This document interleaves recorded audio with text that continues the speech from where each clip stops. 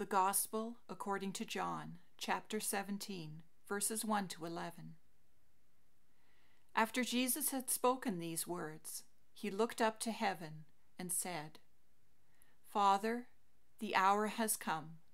Glorify your Son, so that the Son may glorify you, since you have given him authority over all people to give eternal life to all whom you have given him.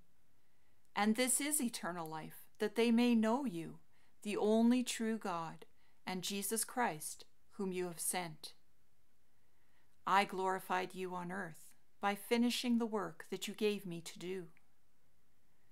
So now, Father, glorify me in your own presence with the glory that I had in your presence before the world existed.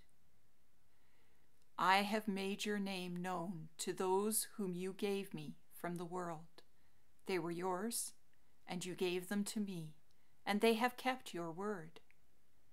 Now they know that everything you have given me is from you, for the words that you gave to me I have given to them, and they have received them, and know in truth that I come from you, and they have believed that you sent me.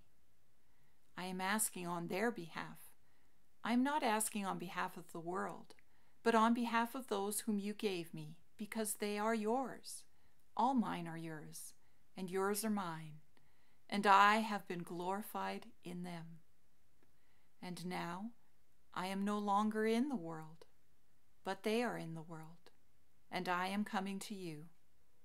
Holy Father, protect them in your name that you have given me, so that they may be one, as we are one.